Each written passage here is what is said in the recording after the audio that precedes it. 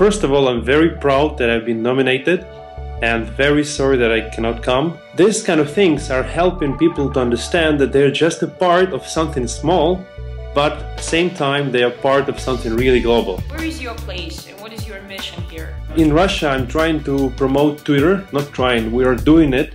Last year, the people choosing Twitter in Russia grown more than 3 times. In 2010, the Russian president came to Twitter. All the people in government, their mindset is changing. Here in Moscow, I'm meeting a lot of people, even from somewhere from the region. They are coming, and what they're saying that even there, the Twitter becoming more and more important. People are becoming a part of this kind of big communication loop worldwide. And becoming a media. They are not officially registered media, so they don't have responsibility for what they are writing. Russian Duma government, they are also thinking about how they can control this. What they cannot control, this makes them scary. I don't have special position. I'm just sharing what's interesting for me and also interesting for a lot of people. Some people are following me because they know me. How do you see the future of Twitter?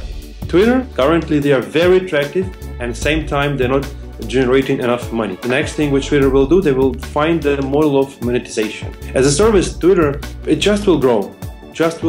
And that's it.